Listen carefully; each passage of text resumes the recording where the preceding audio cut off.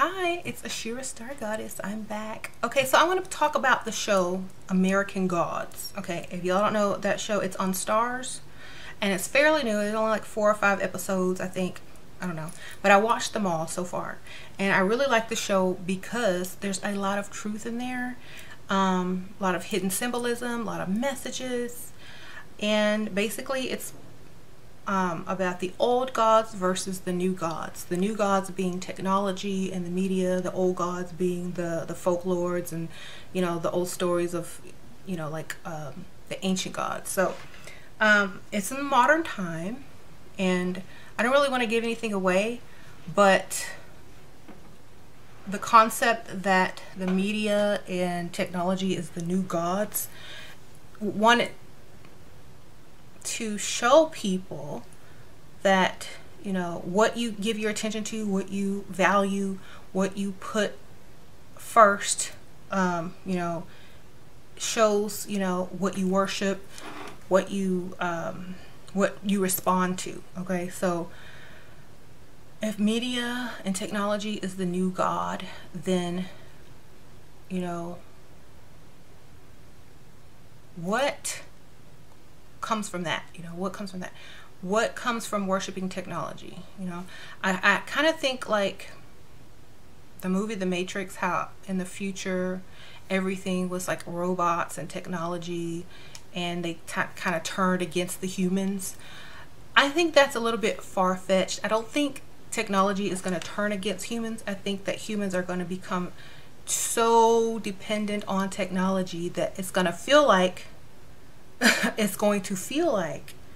you know, we're less capable than technology. You know what I mean? So in a sense, you know, back in the old days, we memorized everyone's phone numbers that we talked to on the phone. We just memorized them. It was very easy. Or we had a little phone book, but we knew the number by heart. You know, now you can't recite anyone's phone number unless it's your own or your mom's. You know, so it's kind of making people use less of their brain, actually, which, you know, if you're going to evolve physically, you need to be using more of your brain, which is why spirituality is so important, meditation is so important, visualization is so important, working with manifesting is so important, because you're still using your mind and your brain and things like that. But I do also believe that technology is good and bad. You know, it's a tool. So you have those people who are afraid of technology. They think, oh yeah, everybody's spying on us. And that's true. Everybody is spying on us.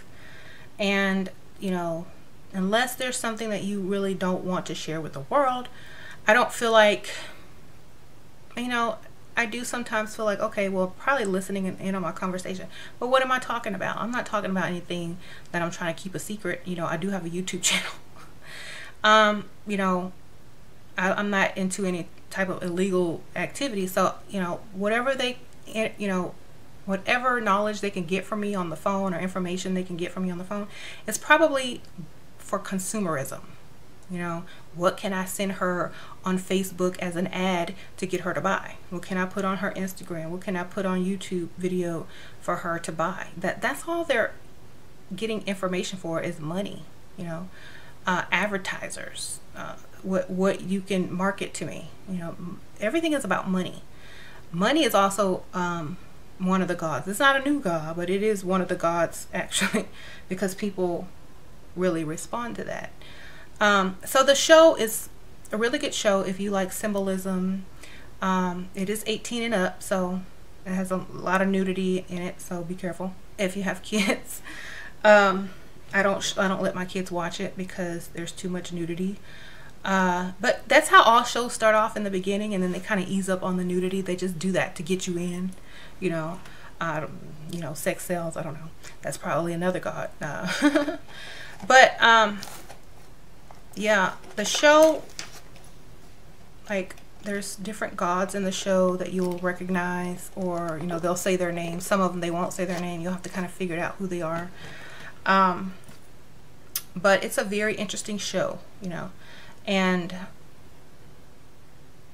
the future and the past often merge and usually there's something that has to give, you know, or, you know, the old gods always die, you know, just like Zeus and all the ancient gods are no longer worshipped today in, you know, in the way that they used to be.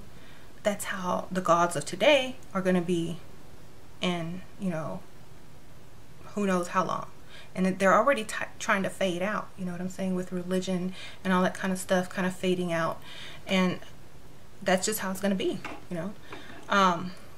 Then the new gods will be more, I feel like, modern. You know, there are humans that are living on the planet who would qualify as gods if, you know, people are influenced by them, if they worship them, if they look, you know, oh my God, if they're influenced and they worship them in some type of way. I feel like celebrities are the gods of modern time, or the politicians are the gods of modern time, you know, the musicians are the gods of modern time. And I feel like because they have so much influence and things like that, and we can see them anytime we want, you know, via technology, then it's almost kind of like they're always with us. You know, if we want a reference, you know, we would go and look up a video or an Instagram and see what they're doing today, you know, if we need a reference. So I feel like the show is kind of showing us where things are headed, what the ancient gods are still around for, you know, why they're still around, because, you know, they still are relevant. If you don't know your past, you can't know your future. You know what I'm saying? So if y'all have not seen that show, y'all need to check it out. A lot of people have told me about it, so I went to go watch it, like, and I was very impressed. So I know this is not really conspiracy, but the conspiracy would be, do you think technology is the new god? Do you think people worship celebrities as like demigods? Do you think that that's what's the future, you know? And do you think religion is on its way out or getting stronger, or do you think that it's going to change it to something totally different in the future? Like, what do you think? Let me know below. I really didn't have a strong subject matter for this conspiracy money. I am running out of subjects. I don't know if I'm going to end this series and start something new, a new type of series. Why don't you guys give me some suggestions? If I were to start a new series, like one video every week on a certain thing, what do you think it should be? Okay, I'll see y'all later. Bye.